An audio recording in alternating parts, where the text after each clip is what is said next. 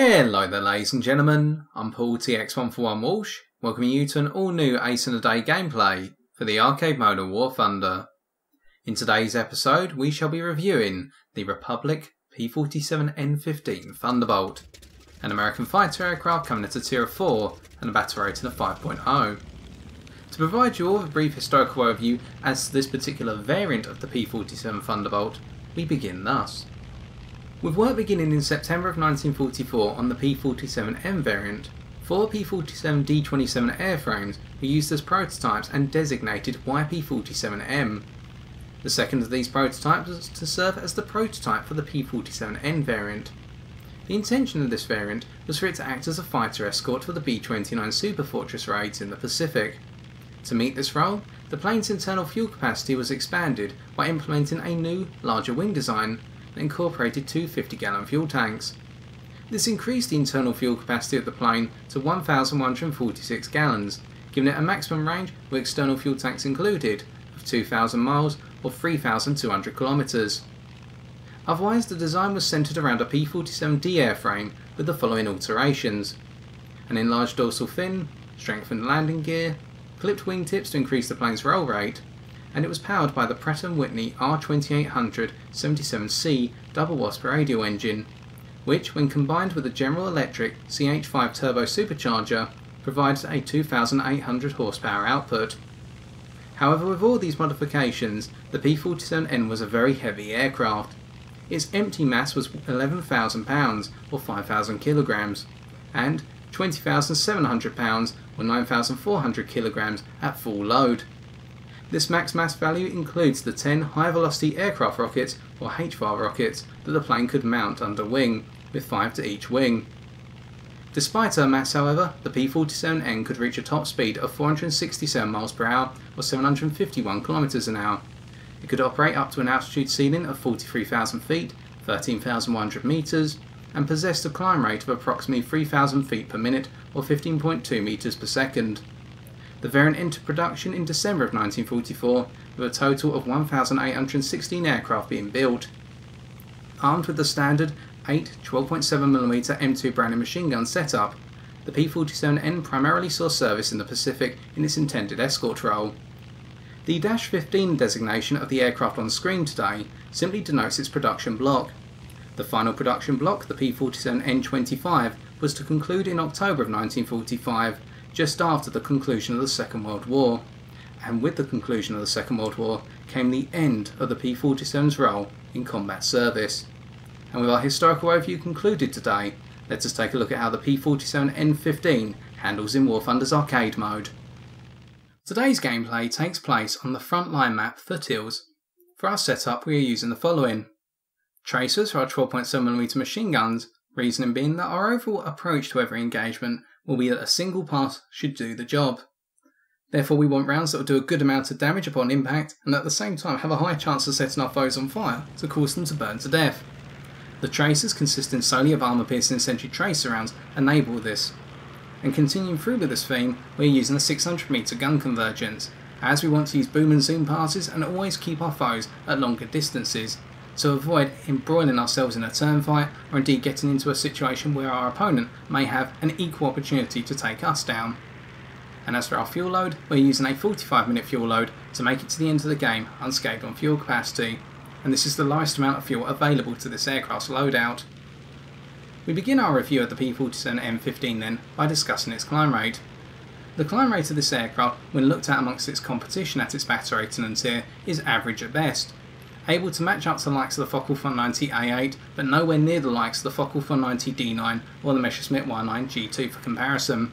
And as you go into higher battle rating matches up to your maximum limit of 6.0 in this aircraft in a standard match, you'll find that the likes of the Messerschmitt Y9 K4 and the LA9 will clearly outclimb you by a large margin, i.e. 1,000 meters in a given climb period usually.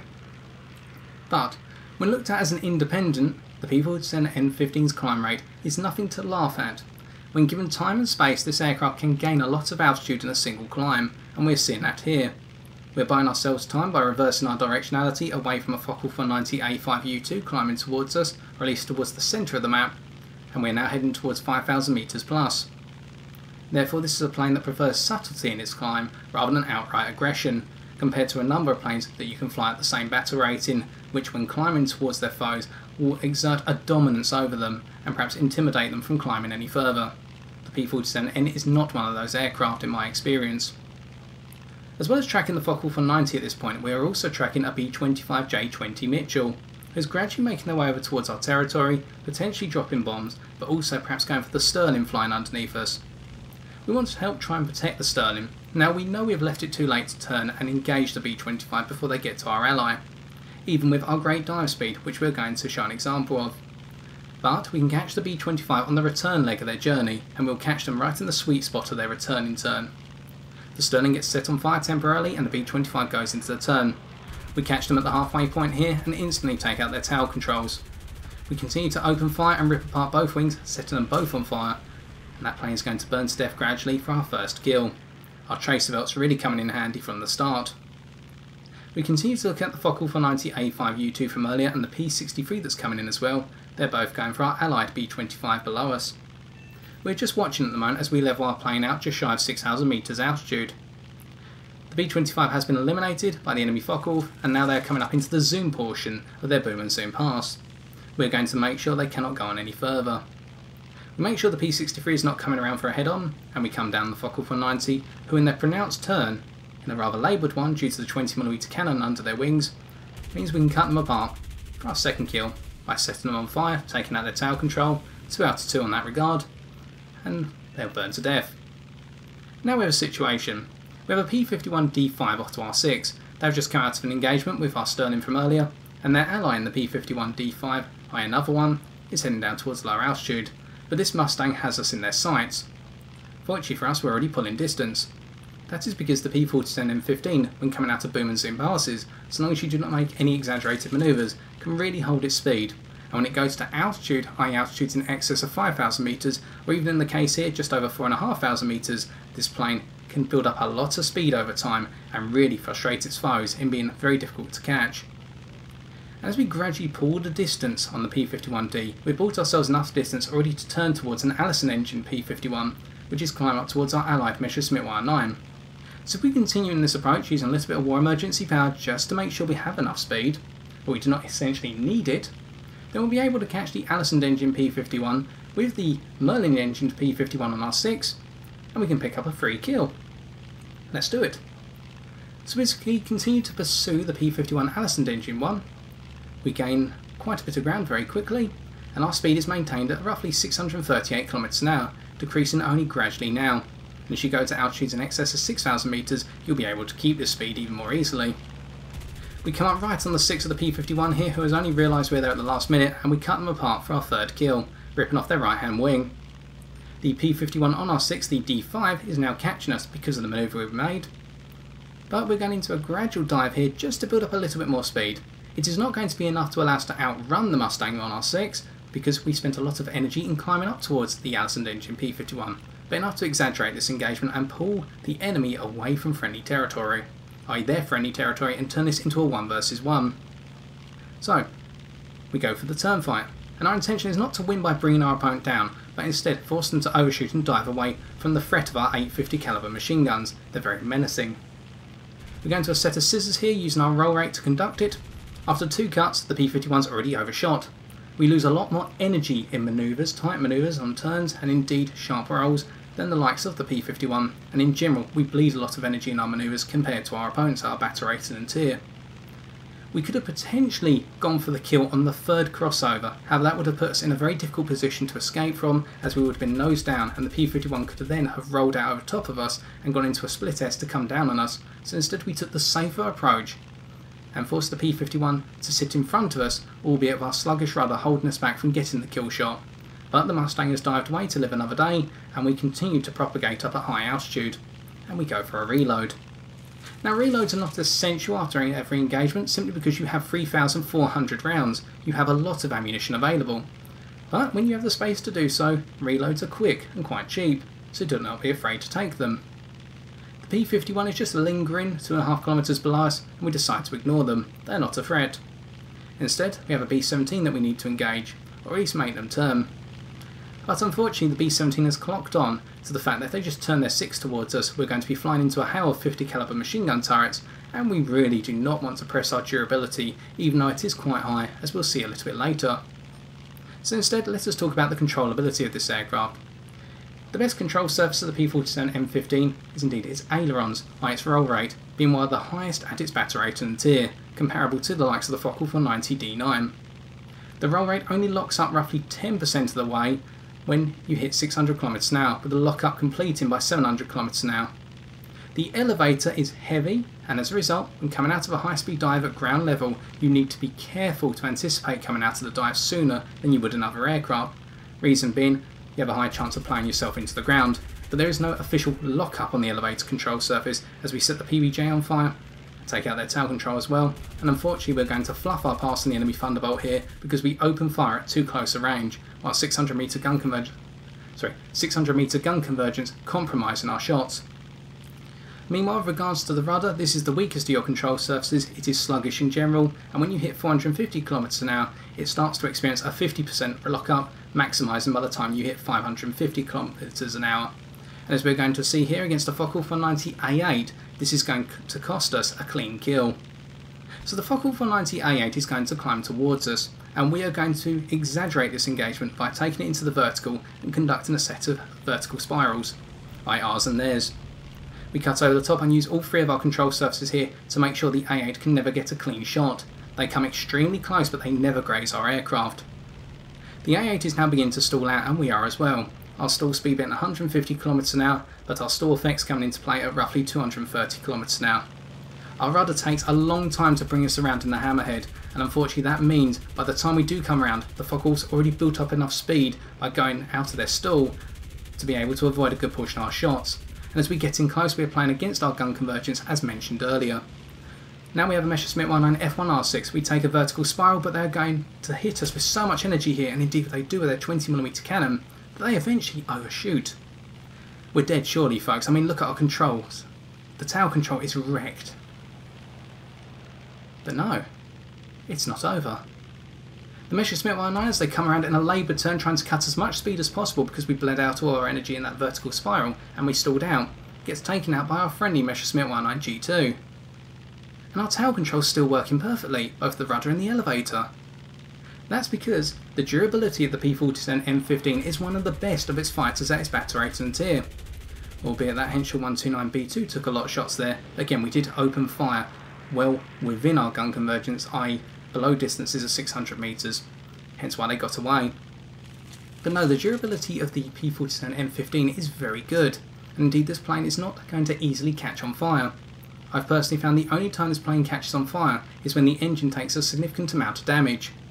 If a sustained amount of fire is put on the engine, this plane will burst into flames at that point, which is why you want to avoid chasing enemy bombers tail on, because they will aim for the engine and try to set it on fire. So instead, now having levelled out at 3,677 metres altitude approximately, we continue on our endeavours. We notice an enemy LA-7 occupying the high altitude regions of the sky, contesting our friendly LA-7.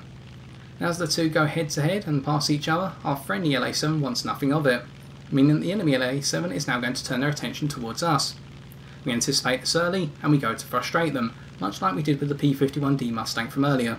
But with the LA-7 having the altitude advantage here and indeed the speed advantage as we made our turn away from them, we decide just to go into a gentle dive and pull the LA-7 away from the centre of the map.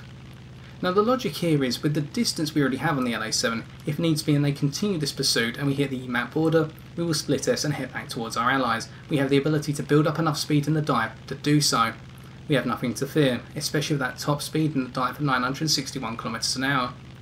But eventually the LA-7 gets the message, you follow us, you're going to become frustrated and we will just waste your time.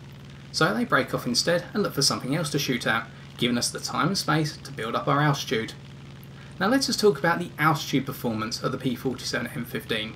Where does this plane perform best in terms of altitude, as we pursue the LA-7, who is now clocked onto one of our allies over in the southern side of the map, our friendly Spitfire, who is now on screen.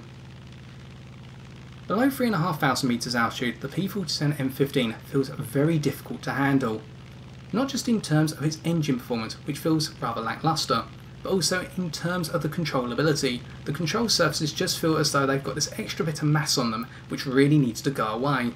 And the only way you're going to get rid of that heaviness of the controls is by heading to altitudes in excess of 5,000 metres. There's a transitional stage at 3,500 metres to 5,000 metres, but as soon as you get within the altitude region of 5,000 to 10,000 metres, this plane is at your command. The engine performs very nicely, as we saw earlier against the P-51D5 Mustang, being able to stretch out the engagement as much as possible, and indeed, not just against P-51D5s, you can do this against Focke 490D9s, Spitfire LF Mark 9s, the majority of your opposition.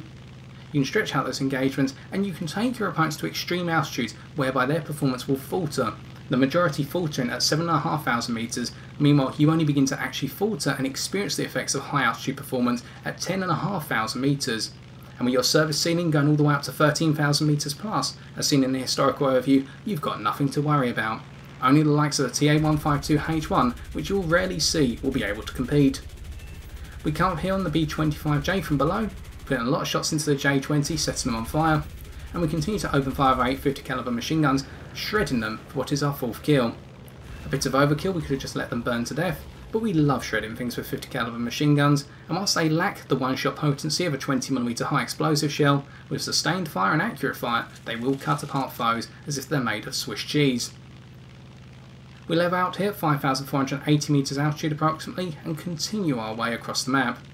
Now if we'd not taken all the damage we did from earlier from that Messerschmitt 19F1, although we did play to the durability of this aircraft, we would happily go and contest the PBJ and the P-61, chasing down our friendly Dornier 217 up at altitude on the other side of the map. But we do not want to press our luck, so at this point we're going to play safe. Pardon me. We'll take on threats at closer ranges at similar altitudes to us, if not slightly below us. A Dornier 217E appears. We decide as they're going to level bomb to take them on. We expect if we go over the top of them or try to dive towards them, they will go for the head on with their 20mm cannon. It's what we want, and here we go. Reason being, at any point we can just use our elevator to snap over the top of them, and as soon as we notice them put their nose down, we'll split S. Because we have enough speed here to continue the engagement, the ideal engagement speed for the P-47N-15 is any speed between 400 and 600 km an hour.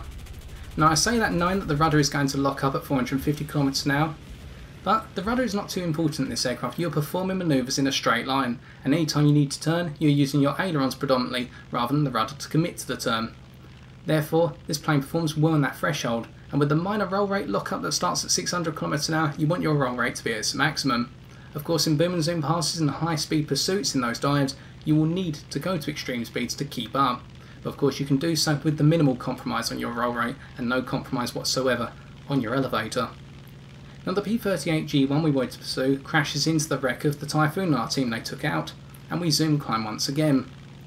The P-61 we were talking about from earlier makes their presence known in the centre of the map at high altitude, and we'll just watch them for the time being. They are no threat, they do not seem to have clocked on to our climbing presence. Instead, they appear to be going for their own boom and zoom passes over our allies coming from spawn. So we level out at 5,200 metres, dropping slightly just to build up a little bit more speed, and we notice the B-17's appeared, and an IL-4 has also appeared behind them. Now we would go for the B-17 at this point, but we are fearful that our luck is going to run out. So instead, we clock onto the F4U Corsair, potentially climbing up towards us. We always need to keep it checked. And then we look towards the IL-4. The Corsair at first begins to climb towards us and we go for the split S, but soon after it actually appears as though they were just making a climbing turn, either their own little hammerhead in a way, or a stall turn. So we carry our way on towards the IL-4, taking out a plane, indeed a bomber, which does have quite a noticeable bomb load, and one that could change the course of the game. So we break up here, going for the easier target of the two, theoretically, and we'll very quickly rip them apart with our 50 calibers once again. And this means that the P-47N-15 can act as an adequate bomber interceptor from time to time, even against the more durable likes of the Yer-2, the B-17 and the G5N1. Unfortunately, we've had the easier examples today, if you will, the easier targets to take out. Having levelled out at 5,600 metres altitude, we will now pursue the B-17 towards the end of the game. If they continue to become a threat and taking out our airfield, then we'll just try and knock them out when they make their turn for their subsequent ones. Otherwise, we'll just wait up here for the rest of the match to end. As we can see, very shortly, I believe, the ground targets on the enemy team will be eliminated, and our need to bring down the B-17 is no more. So we'll just stay alive to the rest of the day. We go into a split test once more, just showing the ability for this aircraft to go into a split test quite rapidly. Look towards a B-17 coming out of spawn on the enemy team, we'll never get there in time. And we deploy our aerobatic smoke and celebrate in style, having picked up a good number of kills in our rather adverse circumstances due to the damage we have taken. And with the game over, it is time for us to take a look at the post-game stats.